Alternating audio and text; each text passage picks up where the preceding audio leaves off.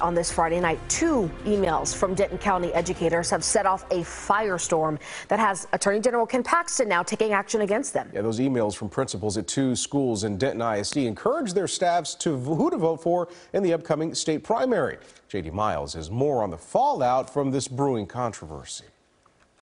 Emails from principals to their faculty and staff at 2 Denton ISD schools encourage them to vote in next month's state primary.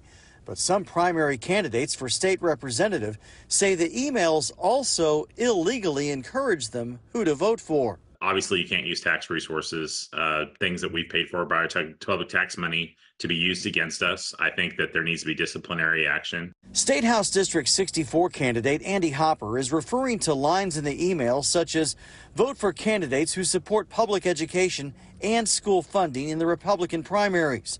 Consider thinking from a purple mindset in future elections, voting for the candidate that will support public ed and funding in the future, despite their party affiliation. There's an effort to weaponize various demographics, various constituencies for candidates, but what's not appropriate is to weaponize it with tax money, and that's what we saw here. Attorney General Ken Paxton has already filed lawsuits against the principals, claiming the emails are targeting conservative Republican candidates like Hopper and Mitch Little, who support voucher programs for school choice. If you're following what's going on in the election, it's a very targeted message against the more conservative candidate. Little wants to see public school educators who use their position to oppose school choice to be held accountable. I don't think I want to see an elementary school principal thrown in jail. I don't think most people in Denton County want that sort of thing.